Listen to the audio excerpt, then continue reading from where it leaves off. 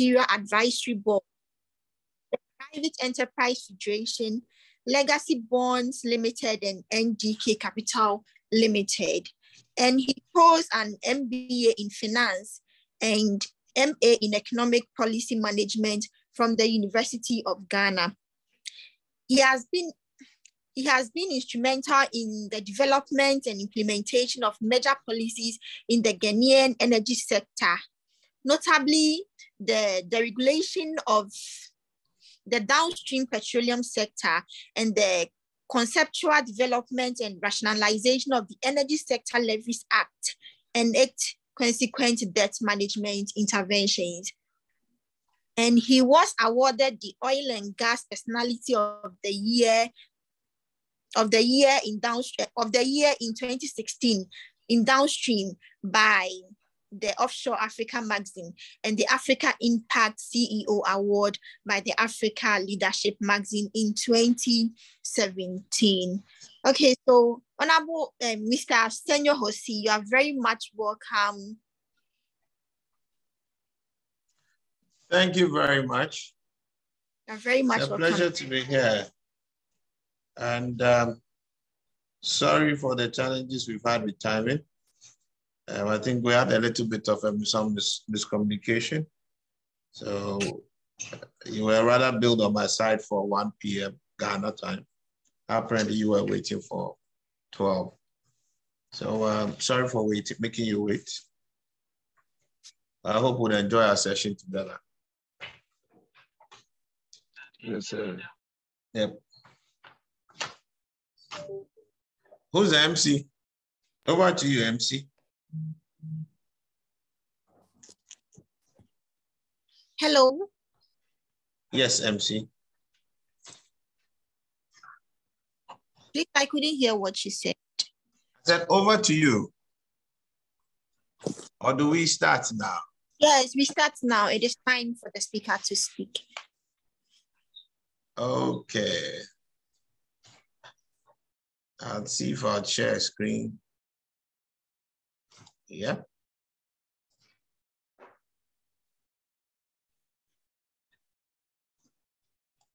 And don't worry about the screen you see. It's not so important yet. So I will be speaking on the subject or the topic as advised much earlier. You in the future of work. I'm pretty clear, and I think you'd agree with me that one of the most important things that seems to bedevil the thoughts of graduates and the youth today has to do with work, employability, and not just your ability to be employed, but your actual realization of that ability. So I'll start off with some perspectives or some story I can share with you between myself and my registrar at the University of Ghana some time back. His name was Mr. A.T. Kono. And Mr. Kono, he was such a very fine gentleman. And he told me this one time, that in his days, all that they needed were only 2 E's from an A-level exam to enter the university.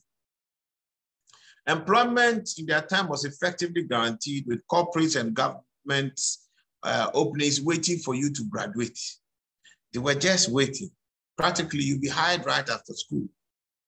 Right in school, just before your graduation, you'll be finding your next employer. But today, we are actually lucky, or better still, lucky are the few who graduate from university and get employed within 12 months of graduation after your national service. Even lucky are those who are able to jump into the world of work, a job waiting for them right after graduation. So for me, it was quite saddening, but not entirely surprising when a number of students practically accosted me in a car park to make known to me their fears after my University of Ghana, my infamous University of Ghana boom.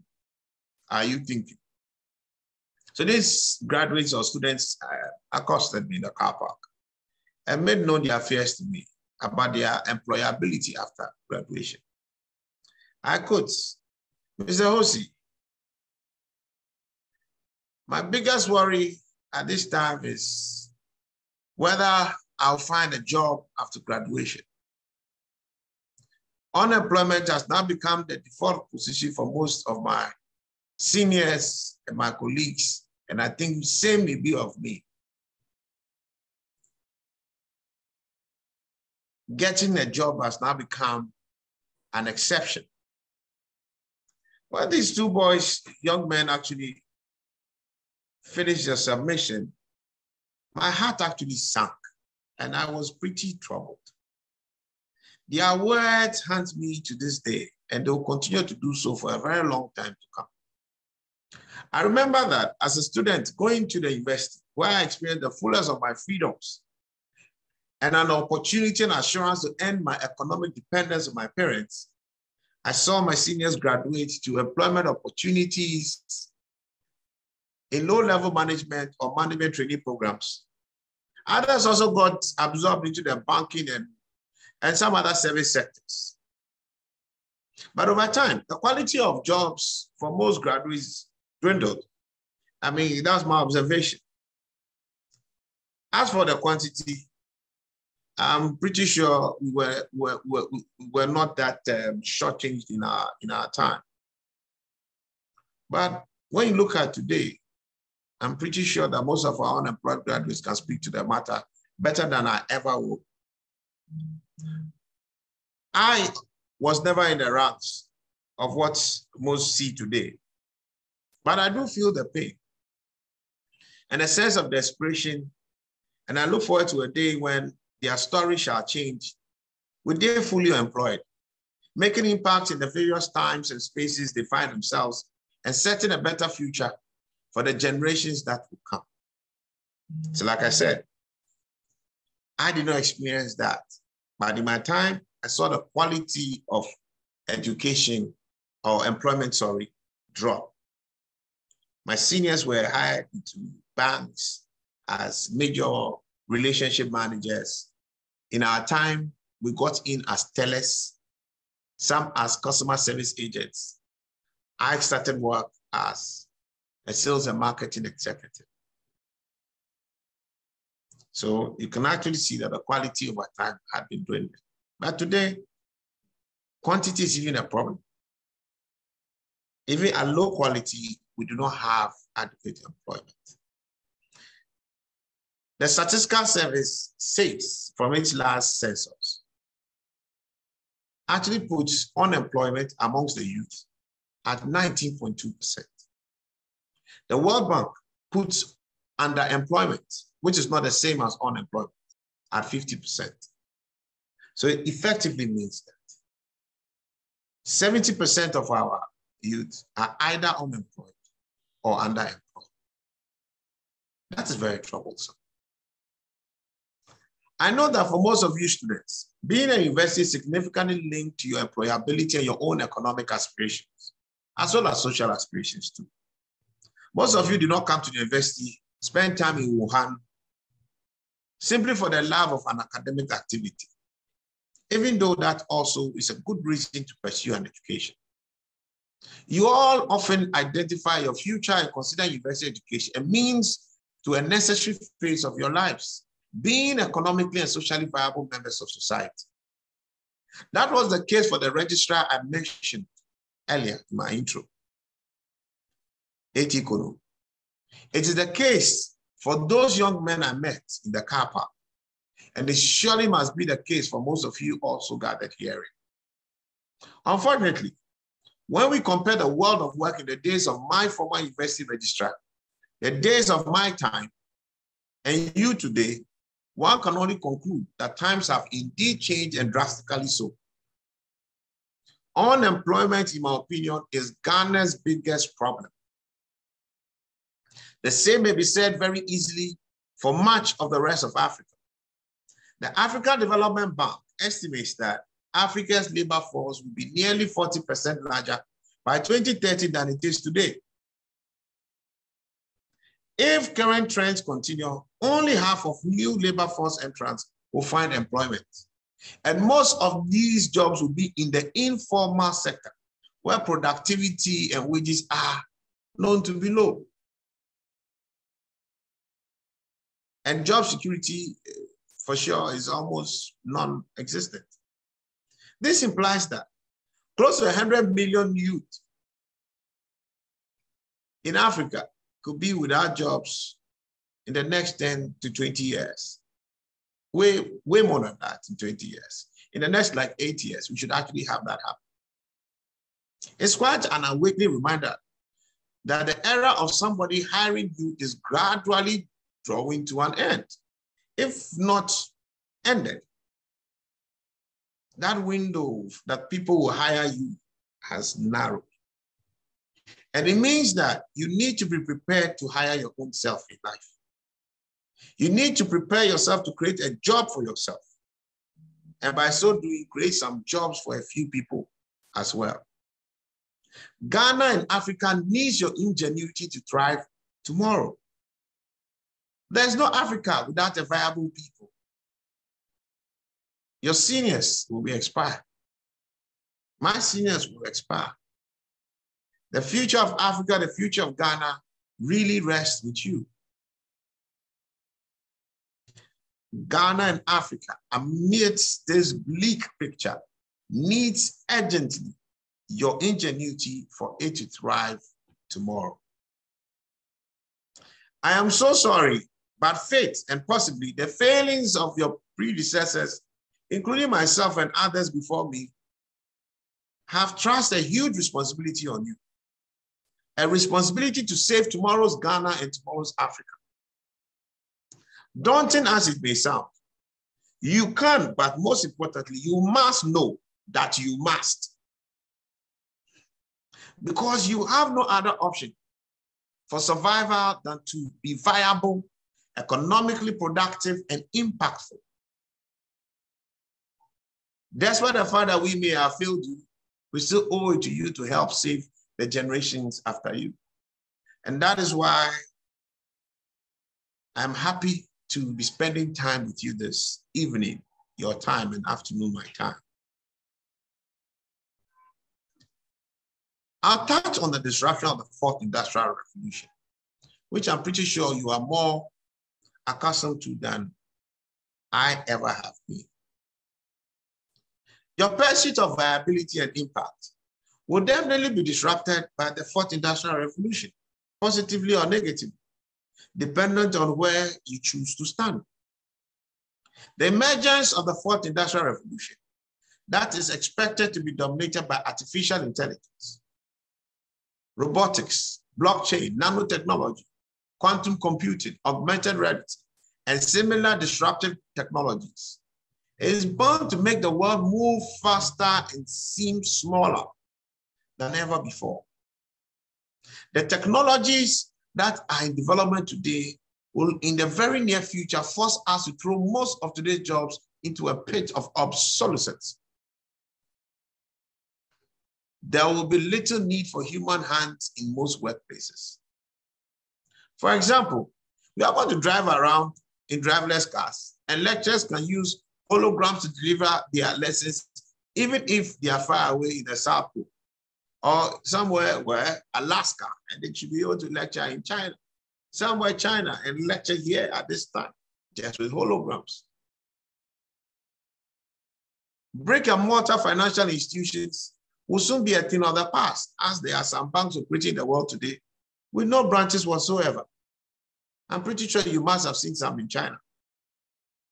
In the West, you see the likes of Tangerine, a bank without a branch. Everything is digital. Everything is virtual. All these point to the fact that our world has changed a lot and continues to change extremely fast. But with every change comes opportunities and challenges. So the question, where would you stand? Newer opportunities will be unearthed with access to more markets, provided the technology is leveraged to improve consumer solutions and experiences.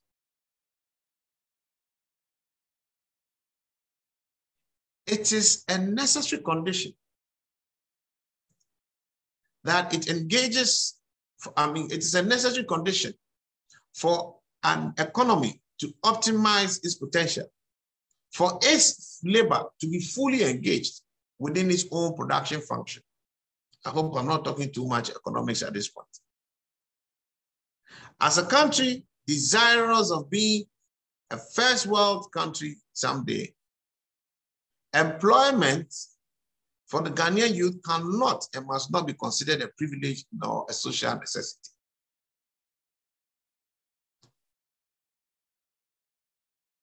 Absolutely not. At all, at all, at all, at all. It shouldn't be a privilege for you to work. At all. It is your right to work. It is your responsibility to work. For Ghana to optimize its potential, it needs its people to be employed. New opportunities amidst all these things we see in the revolution will be unearthed with access to more markets, provided the technology is leveraged to improve consumer solutions, as I indicated earlier. So Ghanaian professionals like engineers, IT consultants, and architects will be able to attend to their clients as well, efficiently anywhere in the world without travel. What we're saying here is the opportunities and challenges that the fourth industrial revolutions bring trigger an opportunity for you to turn around this bleak picture I may have painted. Your employment, like I said, should never be a privilege. It is a social necessity. It is an economic imperative. We must all realize that putting our youth to productive work sustainably is a necessary part of our country's ability to survive, compete, and thrive in the future. The skills of our youth, must therefore be positioned to make you viable in today's world and competent in the present, tomorrow's world. I see the viability of every youth driven by 4 factors. I choose to represent with the model which we may call the viability spy card, a spy card. So that possibly takes us to, I don't know if my screen has been shared, you can see it. Yes, please, we can see it. Let's see. Oh, sorry.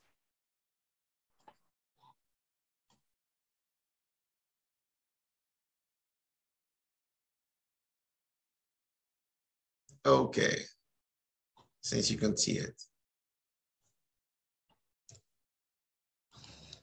So you see the cards. I call it the viability spy card. So I'll start and probably highlight the sociocultural factors, asking what really makes you viable and competitive going forward. 1, sociocultural factors. With this, I'm referring to the sociocultural frame that shapes your own broad worldviews, your values, your attitudes. And the things that often drive these are generally our upbringing, our social norms, the observations we make, the models we choose in life, the religious influences that we welcome. And any of this could negatively or positively affect the character that we have. The policy factors within the span refer to the broader governance and economic environment that is supposed to stimulate employment opportunities and make it conducive for you to be employed or economically viable. The education factors, your formal education, your informal education, the technical trainings and skills required for your viability. You need to have something to give. You give nothing, you get nothing. So you invest in something to be able to give something, and that's what you do through education. The why is the you factor. Simply you, your own resolve, your commitment, and your verve to thrive. These 4 things are referred to as the spy cards. And these are the viability cards that I believe as youth, we all, and as a country, in our policy frame, we definitely need to focus on in making sure that our people are viable in this future of work. If all these factors are effective, you should be relatively assured of your economic viability. Unfortunately, I cannot say that that is the case for you today. Honestly, I don't think it is the case for you because these 4 factors don't seem to be effective. Successive occurrences of policy failures, poor governance, corruption, loss of a culture of meritocracy, many wrong examples of what success means, misplaced values, low quality education, suboptimal parenting characterize today's spy kite. So the weakness in our spy kite today has made the effectiveness of our spy kite weak. So today I have a different proposition to you. I wish to propose to you a new viability kite. And that kite is the U kite, the U spy kite.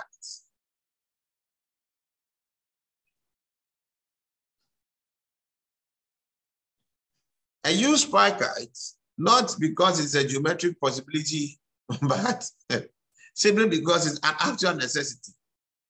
You cannot be flying in the air as a kite, but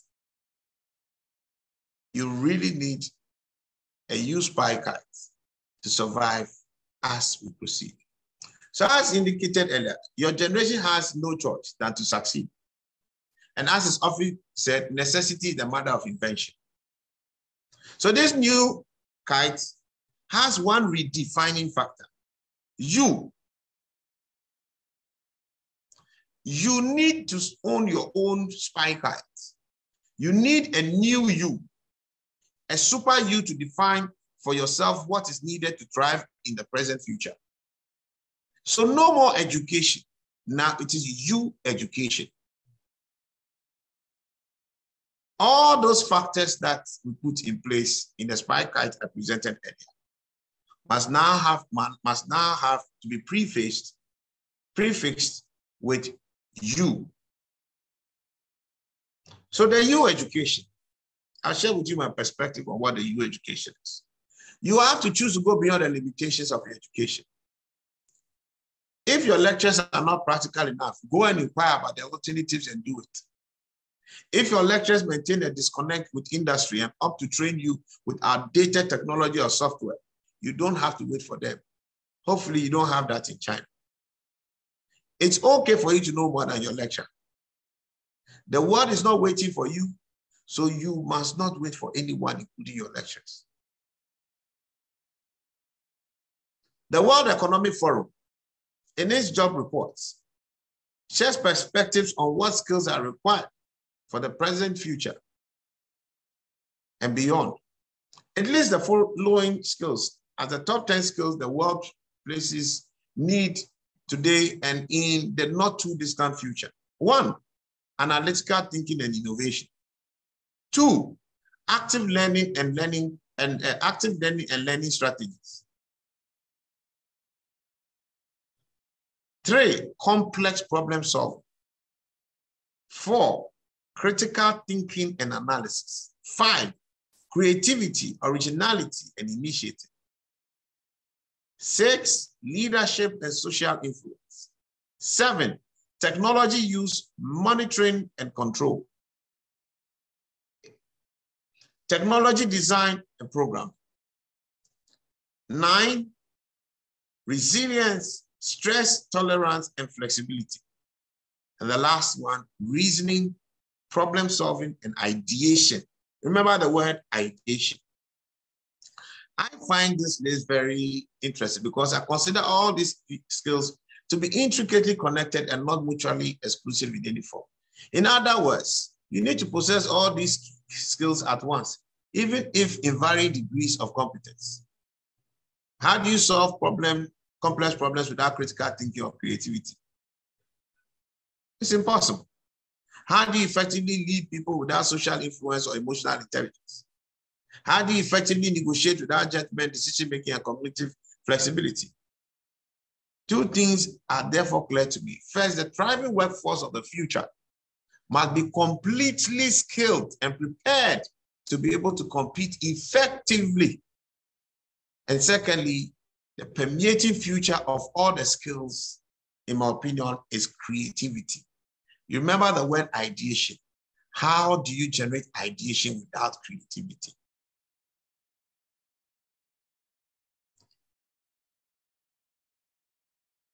Key to the viability of the skills enumerated by the World Economic Forum are the basic skills required of a graduate today. These include communication, oral and written, as well as presentation, effective IT skills such as the use of what you basically know. But it is disappointing that these days, unfortunately, sometimes for us here, hiring a graduate sometimes means hiring somebody who will struggle to put together a simple letter or to put together a simple invitation to a meeting or even run basic averages with Excel. It is an unforgivable thing that you can't maneuver yourself effectively around the Microsoft Office suite or any of the productivity suites. It is totally unacceptable that a modern graduate will struggle with typesetting in Microsoft Word. If you are not good at it, please go to the internet and learn it. After all, you're in China. I believe none of you may fall into this category. A few things are charging in the development of you and the U education. While you spend your time in China, stop learning just to pass your exams. Learn more to know more and learn how to learn and know. The world will change faster than before and you must be quick to adapt. Okay. Learn new things, unlearn old things and relearn. Possibly half of the things you learn today may be irrelevant in the future. But when you learn how to learn, you'll always be up to date. Number two, learn to speed read and read critically. The poor reading culture we have in Ghana, which I'm sure some of you are already trapped in, including myself, will only lead you to failure and economic hardship. You must quickly acquire knowledge and make better meaning of information better than any robot. You have the advantage of wisdom and humanity to outdo any robot. As they say, Esro Nyansa and Esro Adrein. The third thing I'd advise you is that you should be very flexible in your thoughts and views. Flexibility is key. In other words, be open-minded. The rote approach and regimented nature of our education system in Ghana will render you obsolete. So please, while you're in China, don't carry that one there. If you don't break free and realize that in a fast-changing world, ideas are not static and our methods are bound to change, you over time have no choice than to adapt to the changing times because change will change you. So please be creative in your thinking and be open to new ways and creative ideas. A fourth one on your U education is this: learn how to code. Coding is the English and maths of the future. I don't know how to code, but even as I sit, I feel its deficiency. Your time will be worse. So on this matter, may I be the Osofo, do what I say and not what I do. But coding is the English and maths of the future. I'll now go to the U social culture. Remember the social culture factor. And as I said, we're now going to prefix everything with U, with the U spy card. While skills are important, it is our attitudes and values that bring them to life on any job. These include curiosity, excellence, responsibility, accountability, integrity, candor, confidence, hard work, respect for time, attention to detail, meritocracy, ownership, and I repeat, ownership. And my favorites, good citizenship and a recognition that we must focus on effects and not effort. Owning your own sociocultural factor requires you to scan the right attitudes, values, virtues, and broad worldviews for your own success. It requires you to not seek others to imbibe them in you. It requires you to take your destiny into your own hands and pursue the attitudes you need to thrive. For example, you should decide and resolve not to be late, irrespective of how normal it is in Ghana. Your competition in the present future is not Ghana, it is the world. If people can have meetings through holograms and feel like they are present, then you let you know that the people you are competing with are global. If an IT firm sitting in China can sit here and take charge of my laptop and fix anything that's on my computer, it should tell you that you're not competing with Ghanaians, you're competing with the world. If an accountant sitting somewhere in the US can be booking and managing my entries, preparing my books, providing advice on how we should spending time doing that with Zoom, with other software, tell me, who do you think you are competing with? If people can get that service better from people outside of your jurisdiction, they will go for it. So your competition is no more Ghana. It's no more your classroom in China. It is the world.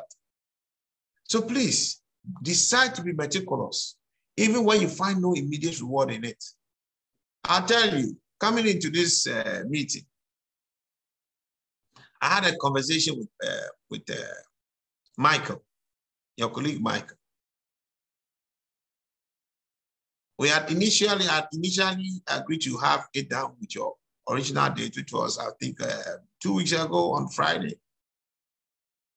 And that day comes and we were all over the place with the arrangement. I was prepared. The next thing happens. We said, okay, let's have it done 2 weeks from that Friday, which is supposed to be the coming Friday. So I have locked it in my head that is 2 weeks before. By then, so he will send the details and agree the topic, all that blah, blah, blah. Now, Michael sends me the flyer for today's session. And on it is 23rd February. But I did not see it because I wasn't meticulous. Because I'd logged it in my mind that Friday, 25th would be the date. So what Michael said, I was just looking at the topics and the name correct, and I said, yeah, it's fine. Michael too didn't promise me. He calls me today, 3 hours ago, and reminds me that we have our session at 1 p.m. my time. Now, guess what has happened? I was preparing for Friday this afternoon because I wasn't meticulous. I was caught slightly unaware. Michael, I'll give you credits. You did the proper follow-up. But put that in a real life or business situation. You are not meticulous. This could have been a wonderful investment opportunity I may have thrown away simply because I wasn't meticulous. So please, decide to be meticulous even when you find no immediate reward in it, because it has to be a culture you have. Like I said, the things we needed to survive in our time are different from the things you need to survive in your time. Your times are going to be more complicated, more difficult than the ones we are going through. The next thing, please decide to be honest and uphold integrity, whether there are immediate benefits to it or not. Decide to work with passion and commitment, irrespective of the reward you get. In that process, you'll be building a better you to optimize your own future. You can't act your whole life. but you can be you your whole life. So invest in things that make you be a good you. And it comes from practicing, not practicing it for reward, but practicing it for it. In my office, you dare not tell me you sent that mail. You better let me know that you got the feedback you needed for our decision making. The world actually rewards effect and not effort. Today, more than ever, the world has little room for those who have nothing to show but effort. You have been trying and trying and trying. Yeah, it's good to try.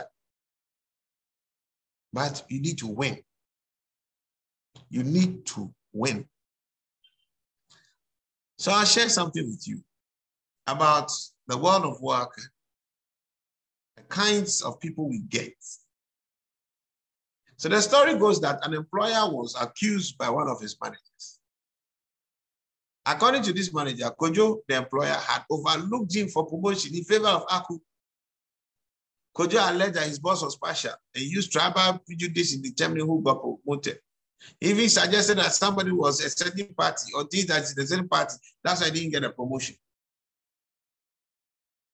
The employer actually empathized with the hate expressed by Kojo, but denied the allegation of the bias. He said, Kojo, it's not true. I feel your pain that you're not promoted, but it's not true. So you know what? Go and call Aku for me. He goes to call Aku. Aku comes. Then the employer asks Kojo to check out the price of an HP laptop from the Accra Mall. And then ask Aku to go do the same at the West Hills Mall. Both of them returned at the same time. Kojo reported that there was no HP laptop at the Accra Mall with the specifications indicated by the employer. So he came back with the money. For her part, Aku reported that the exact specifications the employer wanted were absent, but she had checked online and realized that she could get the same computer that the employer wanted at the ANC Mall. And for similar specifications, but for a different brand, she could also get the laptop at Oxford Street in Osu. She ran the employer through a certain comparative analysis on price and warranty and after-sales service policies. She said that, look, if you buy from ANC Mall, all right, this one comes with a 6-month warranty. But when you go here, even though it is Dell and not HP, you may be able to get 2 years. This guy has a certain proven track record. When you look at the customer service ratings and the referrals online, this one has better reviews than this guy. And she tells them about the payment terms. Some have full money back. After Aku's presentation, you can imagine the room was quiet. The employer asked Aku to leave the meeting. Then he turned to Kojo. Do I need to say anything else? Kojo just went and came back to say what you wanted was not there. Aku went and came back and said, what you wanted was not there, but there are other places to get it, or there are other options we can have. These are the terms, these are the analysis of it. So you tell me, guys, who will you want to employ, Kojo or Aku? You tell me, who are you? Are you a Kojo or are you an Aku? So please seek to effect and stop showing effort.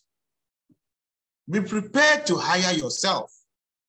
Stop being a taker and be a maker. Give something to the world. Let the world remember you for something you made. If you aim to make and give something to the world, you'll be focused on delivering it and you will have little time to waste on things that don't matter. You will spend far less time on social media. Whenever you are tempted to cyber slack on social media, remember that kids in Singapore, India, China, Germany, and other countries are preparing to make you their taker. So question, you want to be a maker or a taker? Furthermore, remember that in the abundance of time, there is no time. I see some of you looking quite young, and this is a great time in life, but in the abundance of time, remember, there is no time. So I'll touch on the most important, no, the next one before the most important. The U policy in the spy card, in the new spy card. Do not be passive about the policy environment. Investing in being aware of the opportunities that are there in the general policy environment is important. The opportunities they bring and the challenges inherent in all these policy frame is something you must take an interest in. It will be important in your own planning. Do not be aloof about policy making. Oh, I'm not a politician. Nobody's asking for you to come and do NDC MPP. But you need to understand what the policies are, what opportunities are, what the debates are, what the weaknesses are, and identify, use that information to help define your own sweet spot.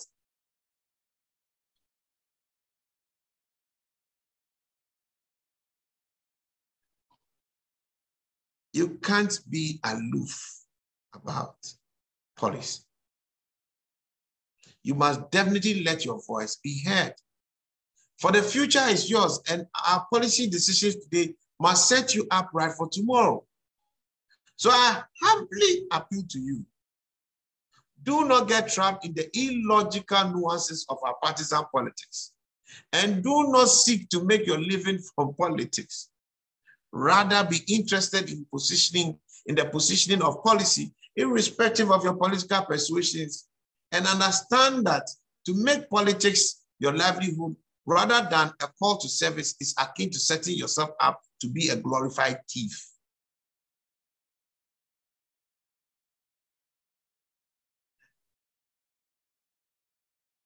I beg you, I've been a student politician before.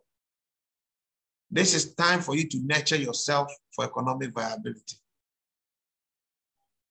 In your engagements as NUGS-Wuhan, your focus should be how the policies shape the opportunities you would have. Because whether it's NDC or MPP that runs this country, I don't think any of you wants to go hungry. I don't think any of you wants to go unemployed. I don't think any of you want to go homeless.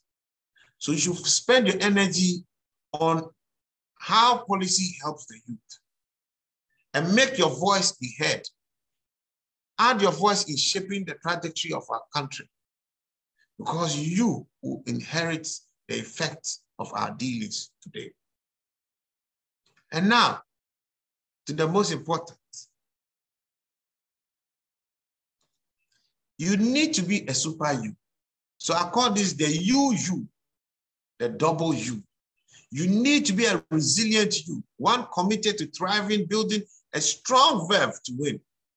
The biggest value you can have is you in the U kite. Like I tell people every day, value begets value. From something comes something. So understand that you are of value, and in a world that rewards only value, you are the primary route to your own success. So please believe in yourself, irrespective of your background, irrespective of your failings or the bleakness others see in you. You are here now and you have no option than to move into tomorrow. As we speak, you are in China, you're already moving to tomorrow faster than myself. So please believe in yourself. Stand up, invest right in your education. In you, invest right in you acquiring the right social and sociocultural skills and values, right attitudes. Learn about policy. Make your voice surely be heard, and always know that, yes, you can. So I'll wrap up with my little story. I don't come from a flamboyant background. I've been homeless. I'm sure many of you may have heard my story about me being a baker. Yes, I had to bake to navigate my path through university education. I used to be teased and laughed by my friends every now and then because I went to a proper Saito.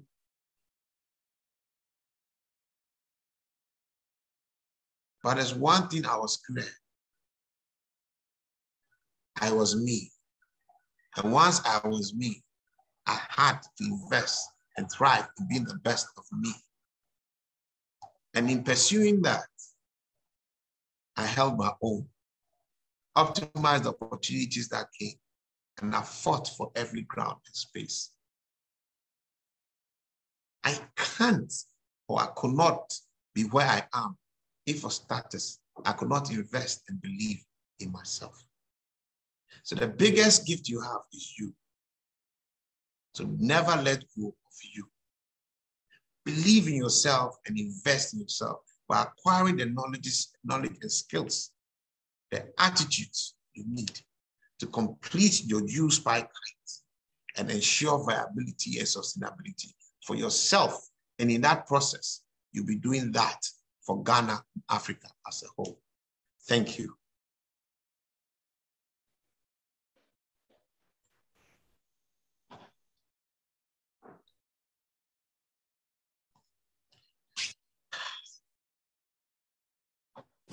Madam MC, I'm done.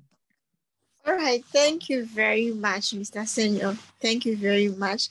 This was very, very, very educative. I actually took 3 things. He said your employment is a social necessity and not a privilege. Yes, and the permeative future of all skills is actually creativity. Yeah, and yes. Abundance of time, there is actually no time. And these 3 things really got to me. Thank you very much for having you today, also honoring our call. Okay, so we would now like to take questions. So if you have any question, kindly raise your hand and Honorable is here to answer you. Kindly let me see your hand and I'll call you. I'm not honorable. I'm just Senyo. Senyo is my name, not honorable. We all have to start stopping making things gods out of politicians who are supposed to serve us. Even though I'm not a politician, you should be able to call them by their name. Joe Biden is Joe Biden. Nobody shouts and screams Senate Biden. Even though he's Senator, he was Senator Biden. So let's just refer to me as Senyo.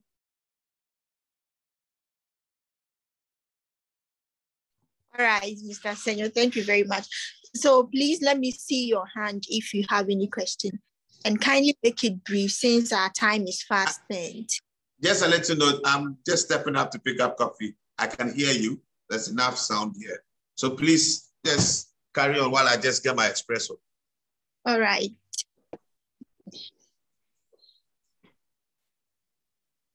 Okay.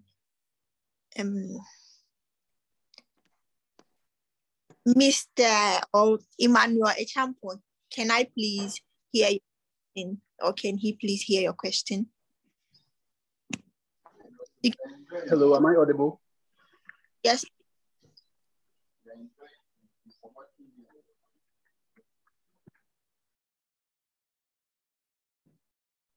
Please, you can go on.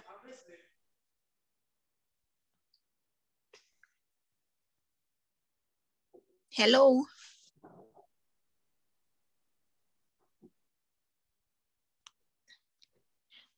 Okay, then Alan Zero can go on with his question. Sorry if I mispronounced your name. So you can please unmute yourself and then ask your question. All right. Good evening, everyone. My name is David Alamzero from Johnson University. I would like to thank Mr. Hosi for the lecture.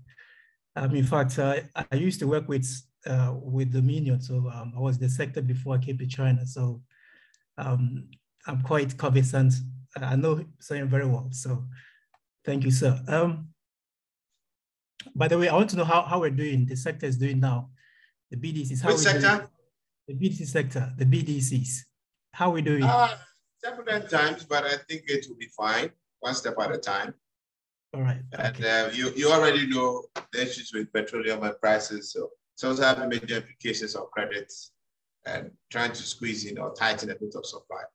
It'll be fine. We've been here all week. All right, thanks. So my question just has to do, I just got about some tricky takeaways. That's the first one is to be prepared to be your own employer. You know, in fact, I believe that those of us in China here, we have the opportunity to learn from China because China is an industrial hub of the world. And so those of us school in China, we have the opportunity to, even as we study, to look around to see what we can do to learn something that if we go back home, we could employ people instead of seeking for jobs. Already the unemployment rate in Ghana is so high that all of us cannot go and be job seekers. We need to go and create jobs. So that is a very important point. I think that's, I believe that we must all take that into consideration, even as we study here.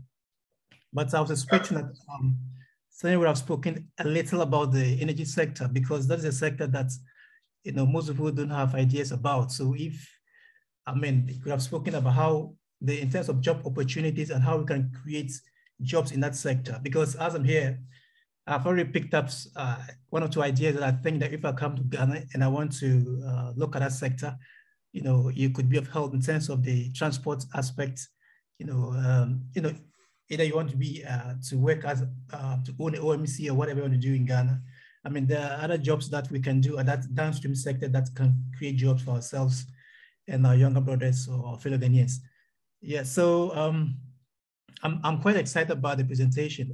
In fact, it has become a cliche that we shouldn't, in terms of the qualities that we need to have as individuals, because looking for a job, I don't think that should be our mentality as of now.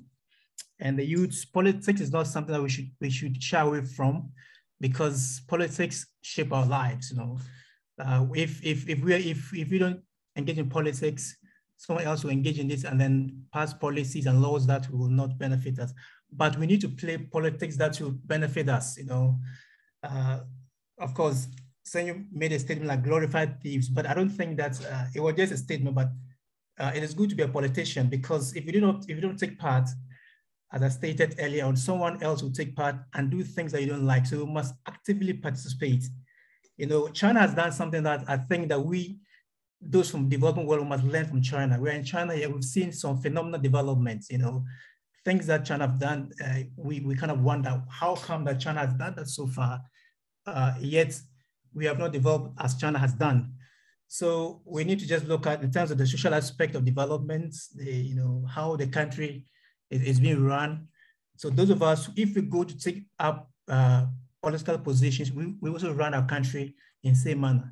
So it is not bad for us to aspire to go to politics. But when you go, we must change the game. It mustn't be the old game that's been played in Ghana. Because I feel that politics is not helping us so much, of course, but it doesn't mean it's not good. It's just that we need to play in a different way so that we can develop our country much faster than as it is now. We've not developed as we aspire to. So I'm very impressed with the lecture. But of course, when I come to Ghana, I'll come and say, I want to be my own employer. If you can employ me, I hope I can get a job. I can employ myself as a transporter in the future. So thank you, sir. So book my name, then when I come to Ghana, I'll come see you, sir. Please hear me. Yeah. I don't interrupt, but because of our time, if you could just summarize everything for us. Oh, okay. That is all. I've ended my presentation. It was just some comment, but I don't have any question per se, but just to also comment on what Senyo has said. So thanks. Okay, yeah. All right. So Adam Zero, just a quick response to. All right, okay. I'm not saying you shouldn't go into politics. I'm saying at your stage, you shouldn't seek to make a living out of politics. We are a developing country. Politics should be a call to service. And it's a service that would hardly pay. I don't think most of our politicians can justify their livelihoods with the income that they have. So my encouragement to young people, don't make politics your next job. Yeah, top priority. Build a career, build a career, invest in economic productivity and sustainability, and then you can serve. Politics has to be done. So I haven't said that you shouldn't go to politics. I'm saying don't seek to make a living out of politics. At your stage right now, you need to make a living for yourself, for the country. And I think that can be done. And politics is not the focus that you should have immediately. But issues of policy must be something you must have optimum interest in and make your voice be heard, be counted, because what we do or not do may wrongly affect your own prospects as a productive citizen. That's right. All right. Thank you, sir.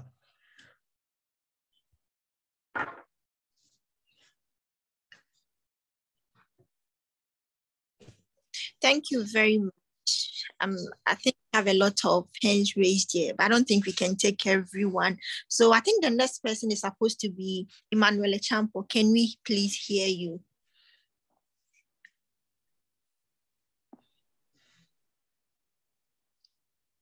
Hello, Emmanuel Champo.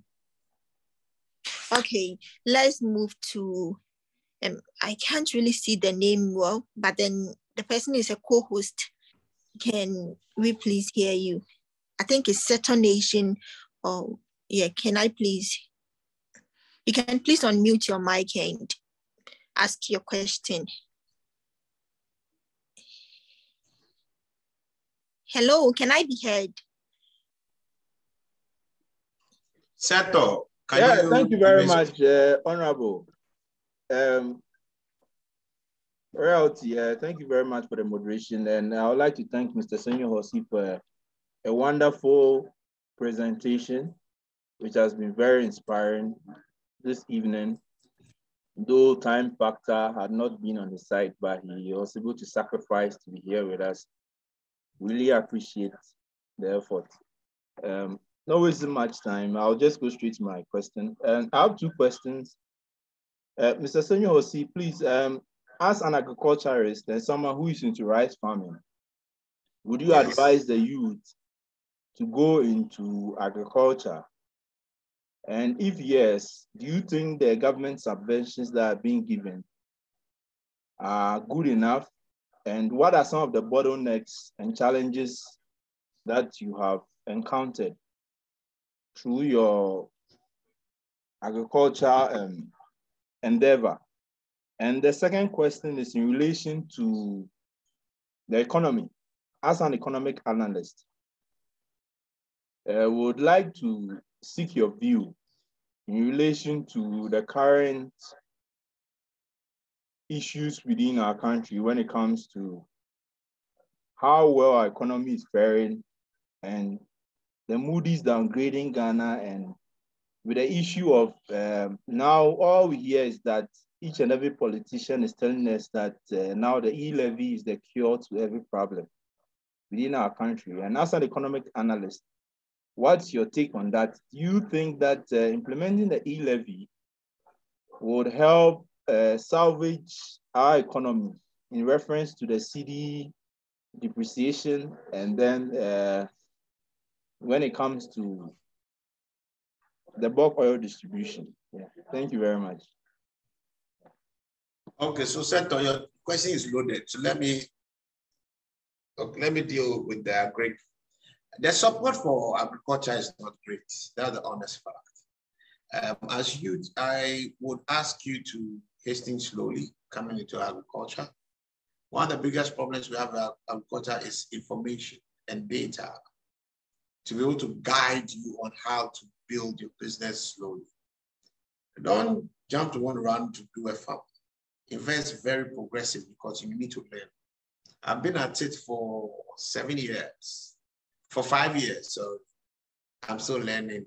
I've been making losses. I'm breaking even practically from last season for the first time. And agri is quite a high capital intensive space. But you could start slowly by looking at supply chains. You may not have so much money. So the question is, which part of the chain could I fit in? Could I be a distributor of the produce? Could I lift and rather facilitate markets? Could I handle logistics? Could I just look for an input supply? Or do I just start with a smaller garden and then learn the agronomy pretty well away from what is touted, blah, blah, blah. So when I start, I don't get bent so quickly. So I would always advise you to hasten slowly come into agri. Agri is critical. This is the future. Whatever it is, we will all eat. Whatever it is, we will all drink water. Whether we like it or not, IT will control almost everything. So these three things are going to be part of the future. Taking a decision to fit into that future is not a wrong one. But you have to take that decision carefully so you don't actually lose steam too early. Now, on the issue about E-levy, I think it's very responsible for anybody to want to now suggest that without E-levy, this country comes to an end. It's not a proper thing.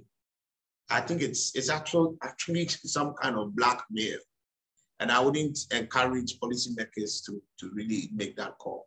But there's a reason why, I mean, the revenue of E-levy is critical, you know, but there are ways to really create a balance.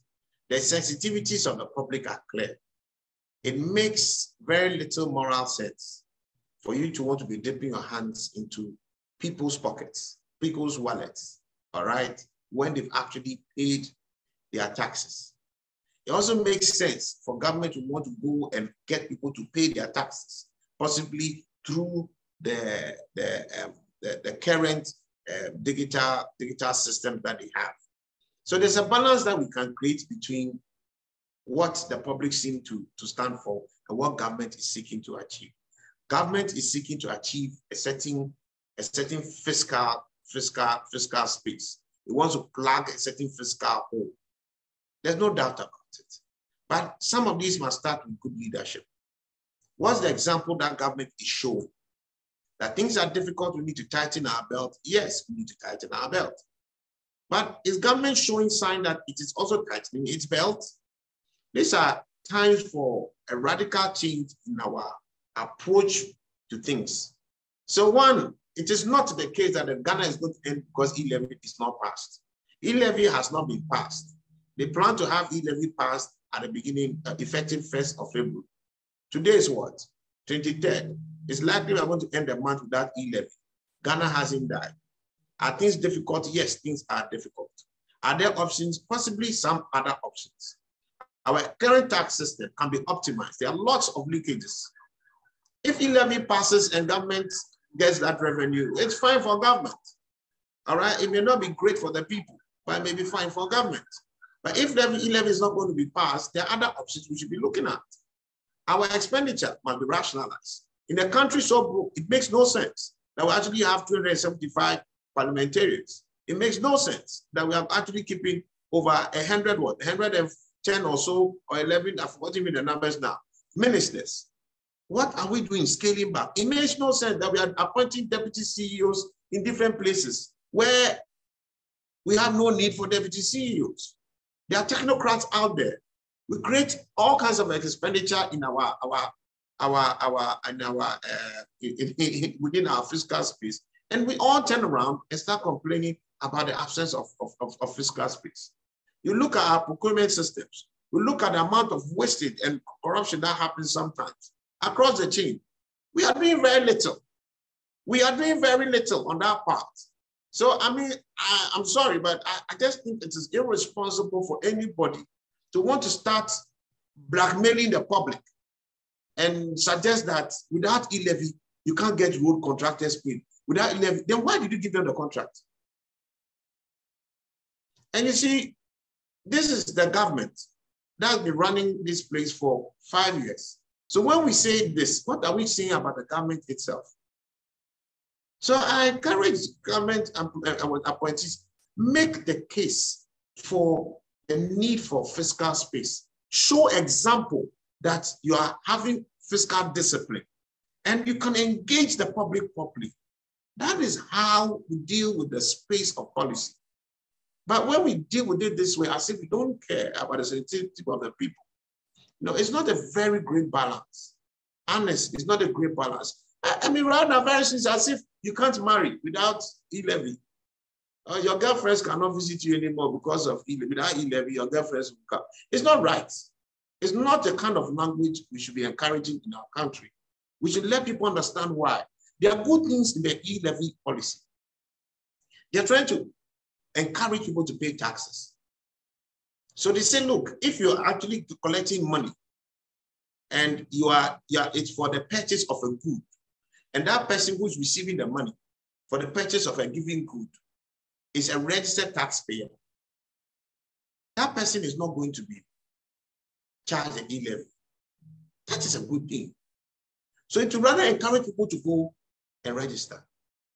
But how about the individual that you are sending money to that pays his taxes? Can we rather rationalize and create room for that? How about a bank-to-bank transaction? Can we rationalize that? There are good things in there. But when we box it together, and rather instead of us making people know that we need to encourage tax compliance in our country and make that the reason, and the government needs revenue, and we're rather enforcing tax discipline, tax compliance, other than trying to make it seem as though we can't breathe again with that e-levy. I don't think that communication is right, and it is absolutely wrong. If we tighten the space as is today, the truth is we'll be able to cover a good part of what we currently have.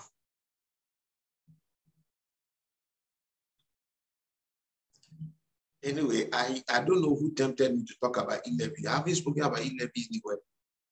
God forgive you, whoever you are. So, Seto, I hope to see you in Ghana when you are back in town. Yeah. I'll be around. Thank you very much. You have for your answer. led thy neighbor into temptation. God forgive you.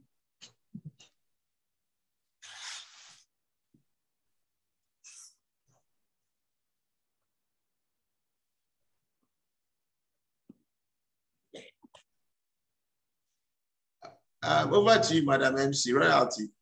There are a few hands up if you want to call them. Yeah. All right. So I would like to take Ebenezer Nixinique, but please spare us with the appreciation and the greetings and other stuff because we are far, far behind time. So just go straight to your question and please ask only one question. It might not be okay, maybe cuts you should. So only one question now.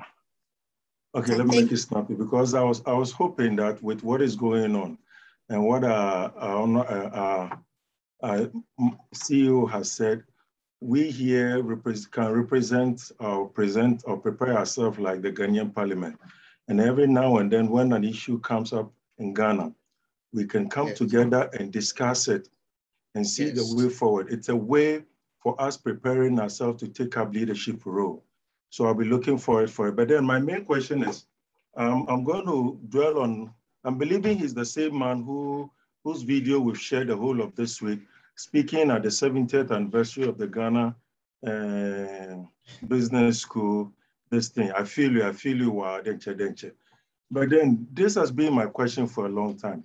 I've seen that there's been a vast variation, a very big gap between the education system and the employment world. And it's been my worry. And that has created a lot of unemployment, just like you are saying.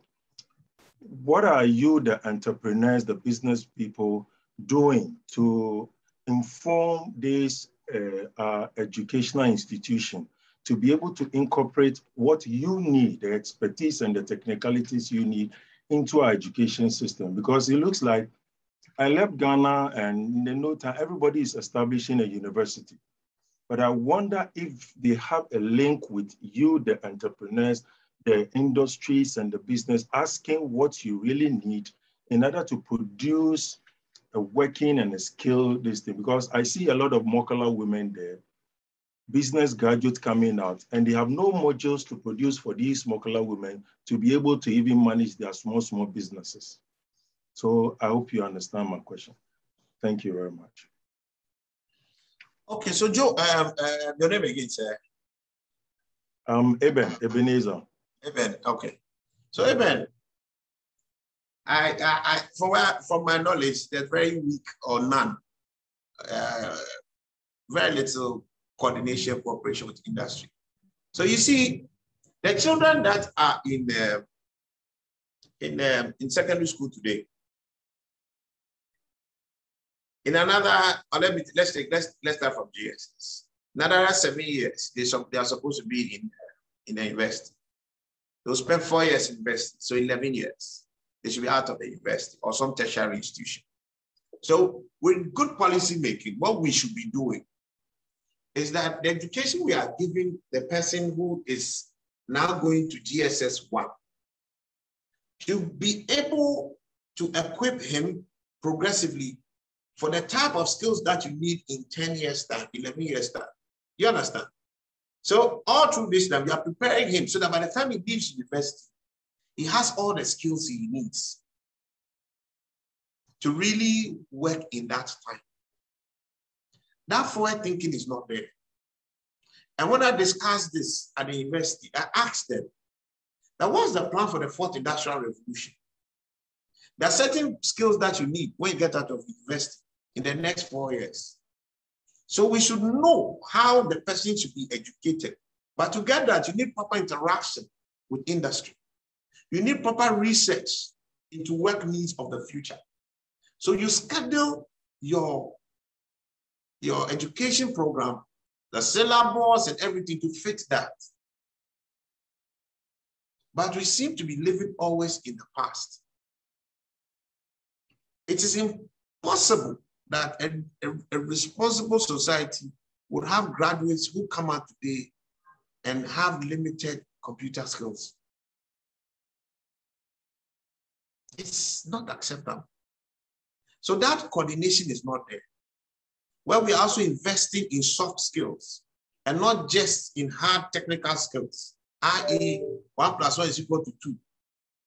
But 1 + 1 = 2, you must know how to communicate it so you can inspire people to act properly. So we have a huge gap. There's a disconnect between industry's needs and education. I am not aware of a constructive effort to really bridge that gap. How many of you here have your universities follow up on you, your Ghana universities, follow up on you on how you are faring, what your situations are, whether there are experiences that you think you are having that you should have had in school? Has anybody been receiving any mails like that, a call from your former universities? We call this tracer studies. Has anybody done that? Has anybody reached out to any of you? Okay, I see a no. So no, it's like that. It's a no. It's a big no, for real. It's a big no. No, it tells you when somebody has started work, a university, a very serious university should be reaching out to know that you've left the school. Have you got a job? Know and make a survey and see whether your skills leaving the job was adequate. For you to really excel on your job. Are there gaps in it? What is it that you think you should have known before getting in there? You should have an interaction with your HR. And then go back and remodel education. The ideal thing is that they should be talking to your HR on how to prepare the people who will come out in the next 3 years or 4 years. And start preparing them now. So by the time they come, that HR person should be happy to have them.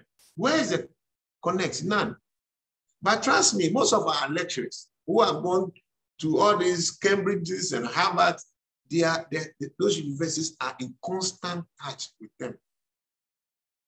So I just don't know how we missed the plot. Because they have the experience, but they deliver it not to our people. And that's why my boom. But I hope that we are learning and then we are all going to adapt properly. I have school fully in Ghana, so my situation is my situation. Thank you.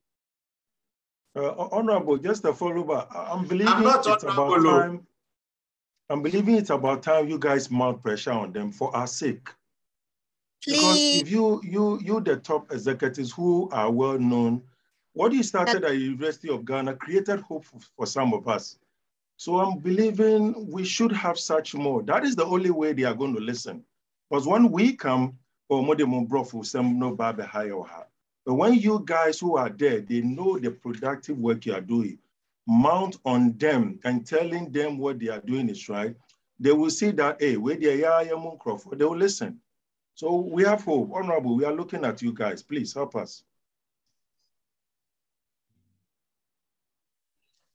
I hear you. We try small, but this now it's very difficult. After this submission and lecture, I'm going to be in trouble by tomorrow morning. So it makes a lot of people cow, and just a very few of us sometimes dare to be CEO activists. But we have to give a voice to our youth.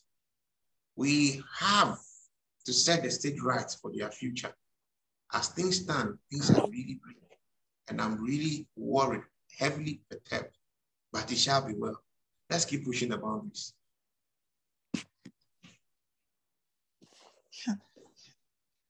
Okay, thank you. Please, I would like to read a question from the chat box. Someone say, someone with much interest in the agri sector, what would your opinion on the cannabis industry? We know how huge this industry is. Would it not be beneficial, looking at the geographical location of Ghana, to be a hub for growing cannabis in Africa? South Africa is making so much foreign exchange from this. Thank you. Okay. I think that we should be producing things consumers need, and that's healthily sustainable. And if the cannabis industry is rife, is legal, is sustainable, is needed, and we have the ability to open a different part of our economy through the production of cannabis, I think it should be done. And it should be done in a very regulated fashion. The world is changing. The things that created employment yesterday are not necessarily the things that are going to create employment today or tomorrow. So if there is the opportunity for us to jump into the tomorrow, we must move. I'm not a weed smoker. I have never smoked in my life. In my adult life, it took me to get to about the age of 26 to actually witness what weed was like. You know, I would have walked past it without even knowing. But that is a resource the world needs. The world is allowed to have it. The world is allowed to have it. And that resource can be produced out of here. I think we should be able to start looking at ways to regulate it and make sure it is not abused. I mean, just like anything, if controls and regulations are not in place properly, it will be abused to the detriment of society. We're not making cannabis openly done in a regulated fashion has not stopped people from smoking cannabis. It has not stopped people from producing cannabis. So why don't we rather face up to the reality, open up the sector, demystify the sector, and regulate it properly for economic productivity, not just for us, not just for consumption in Ghana, but more for the world. I don't think that there should be any hesitation about this matter. If it was an illegal thing, cocaine is illegal, so we can't be producing coca. So that is not a subject for conversation. But when the world has legalized it and the world wants it, if we don't think we should have it here, at least produce it for the world and collect your money. And then create jobs in your country. But this has to be done. It definitely has to be done. Dubai is a Muslim country, but it doesn't stop alcohol from being sold at their airport. Because those are the things that make the tourists come. The tourists want the beer. The tourists want the whiskeys. So they make sure you have it, but they regulate where you can have it and how you can have it. Because what they want is the tourists to come. So we also want something. We want a certain economic productivity. We've been growing weed in this world country for a long time. And if we can rather make it a stimulator for economic productivity and boom, we should do it and create hope and the future for our youth. It's my opinion.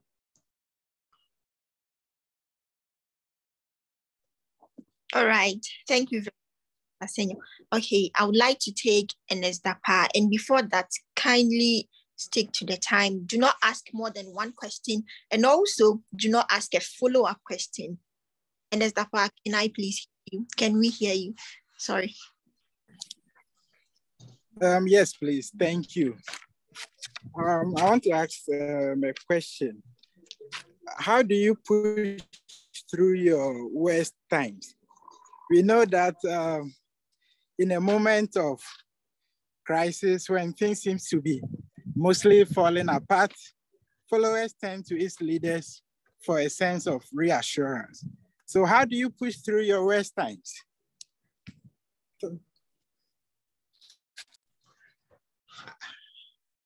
I look at my daughter, I look at my son, I look at the kids on the streets, and I have every reason to push on. I have every reason to put myself together. Because life is not just about us. It's about the impacts we can make on others other than us.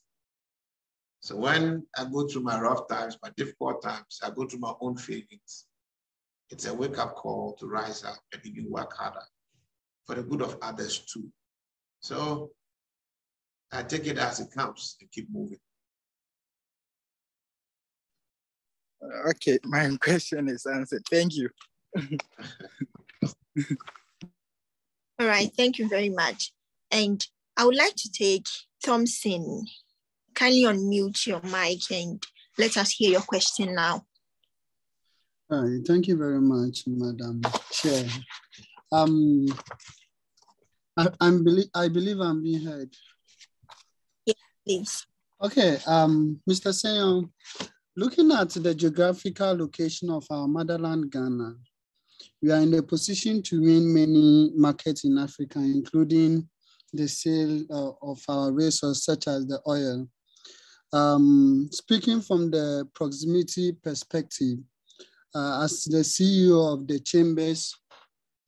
Chamber of Bulk and Oil Distributors, is there any distribution center that can enable Ghana to sell most of its products in fast time to the other African countries, especially the Burkina Faso, the Mali, and Co. That is one. And also being a board member of the Ghana Highway Authority, you know, road is one of the main things. Sorry, but it's the same. It relates to the question, the first one. Yeah, far behind time. I'm very sorry. Okay, so what I'm trying to say that in terms of proximity, what are we doing to make sure that our resources are being sold out to those people as quickly as possible? Well,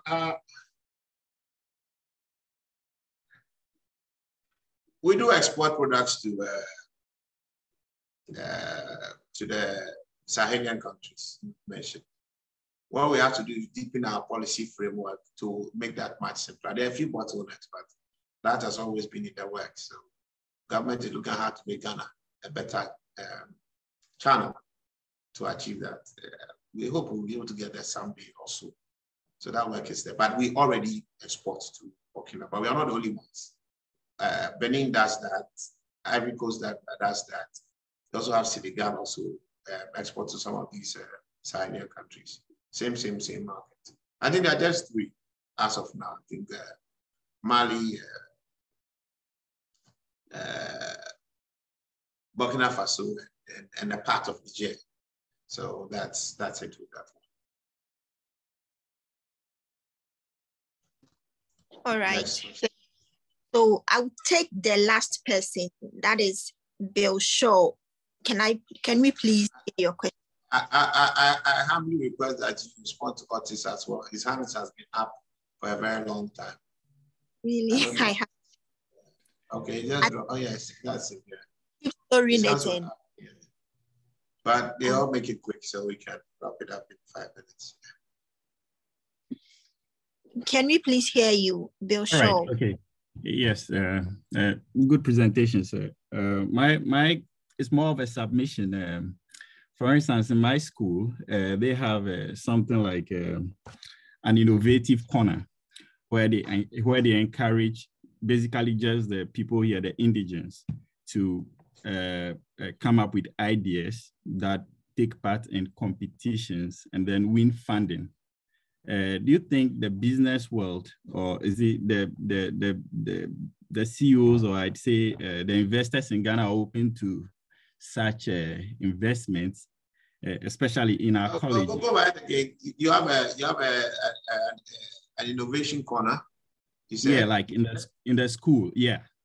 Yeah, where the indigenous, the locals, like the Chinese students, are encouraged to come up with the ideas that compete for investments, and then these things they compete for huge investments. I was personally involved in one. One guy invited me to just what they needed basically was to polish their business plan in terms in English, for funding for the automation of a factory.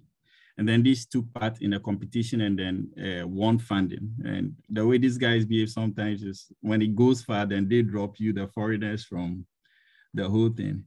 However, I'm asking, do you think this thing will be supported by investors in Ghana?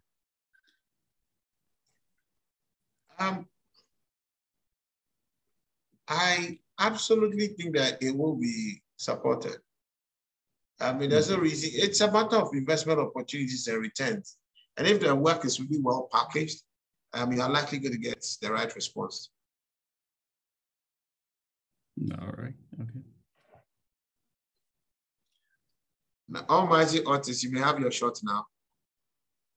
All right, Otis, can you please? Thank you, sir. It was just what he requested, because I've noticed in Ghana, we have very low venture capitalists, and some might have projects, and getting funding becomes difficult, and banks are not willing to support the youth, especially when they know you haven't come up with any project before. So that has been what has been running through my mind. Is there a way to access them or to get help? Yes, sir. I don't think that with a very new idea, the banks are actually your best. Your private financiers, anytime in life, are yourself, through the savings you accrue with work, family and friends, who can buy and believe in your vision and dream and bank on your own reputation and integrity. So to easily just expect a bank to jump to your rescue, you must have something really pretty tight and well packaged. Banks pursue returns and capital preservation. So you have to definitely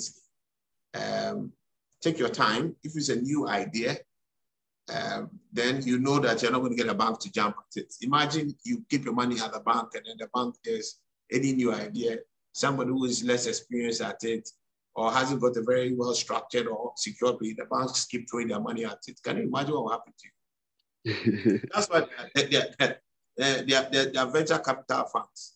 So banks are rational people. They act just like you. Who will you give your money to? What will you give your money to? They don't print money. They take your money and give to other people. Or they take other people's money and give to you. So you have to rationalize and package your business properly.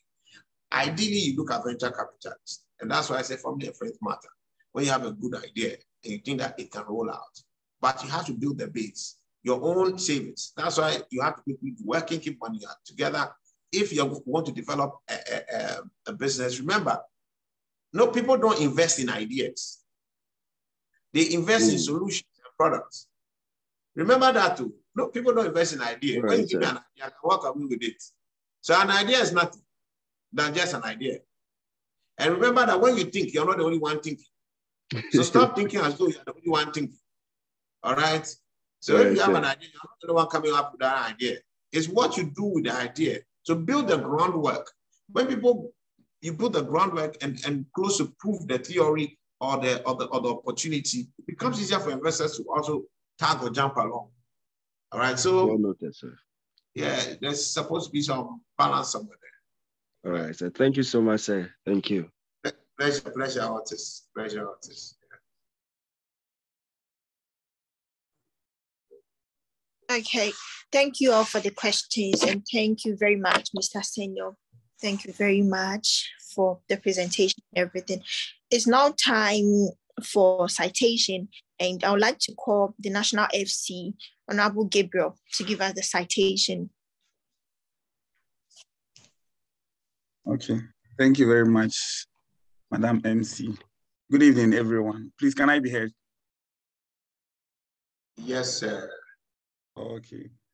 Thank you very much, sir, for your great presentation and in-depth knowledge shared this evening. We are much grateful. Honorable Salom, please, can you share the screen for?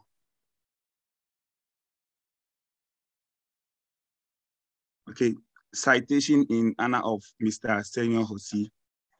The National Union of Ghana Students, Wuhan, and Lanzhou chapters, China, wish to extend their sincere gratitude to you for availing yourself as a special guest and facilitator for our program dubbed You in the Future of Work on 23rd February 2022. The program would not have been successful without you. We really appreciate the in-depth knowledge you have shared with us. Thank you very much, sir.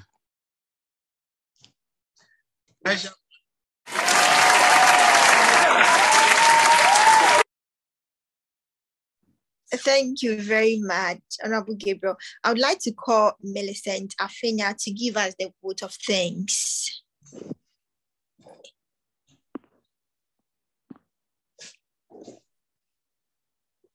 Hello, Millicent. Hello. Good evening, everyone. Good evening. Can I be heard? Yes, please. Hello. Yes, we can hear you. Hello. Hello. Good yes. Evening. Good evening. Can I be heard? Yes, please. Yes. Okay. We can hear you. Good evening, everyone. Okay. To one and all present here, Mr. Senyo, Hosi, NUGS Wuhan, and Lanzhou executives, it's an honor to give the Thanksgiving speech. Glory to God for making this webinar a success. A special thanks to Mr. Senyo Hosi for taking time out of his busy schedule to grace the webinar. Thanks for inspiring and encouraging us with your words. To the organizers of the program, NUGS Wuhan and Lanzhou and the national executives, participants and volunteers, thank you all. Ayuko, Akpe, Oluwadong, Nangode, and Shokran. Thank you all. Bye. Bye. Thank you very much, Sister Millicent. It's now time for the closing prayer, and I would like to invite Honorable Mohammed Haq, Lanzhou General Secretary, to give us the prayer. Okay, thank you very much. Please, can you hear me? Yes, we can. Oh, okay. Please, let's all be in the mood of prayers. Yeah, we thank the Almighty Allah for making this webinar a success. We also thank Allah for the wonderful discussions time that we had. As we depart, Allah will ask you to be with us. May He let what we have discussed today bear fruits in our lives and in the lives of other people. May glory and honor comes back to you in everything that we do. We ask in the name of Allah. Amen. Amen. Amen. Amen. Okay. Thank you very much, sir. Thank you all very much. I actually wanted to, Mr. Senyo, if you had any final words, but I forgot. So if you do, you can kindly talk to. I think I've said it all. So guys, keep pushing, keep making Ghana proud where you are. Keep pushing the boundaries. Pick up any learning you can from any corner. Maintain the relationships you have. They are key for your future. I wish you all the best and see you at the top someday. Thank you very much, sir. Thank you. Thank you.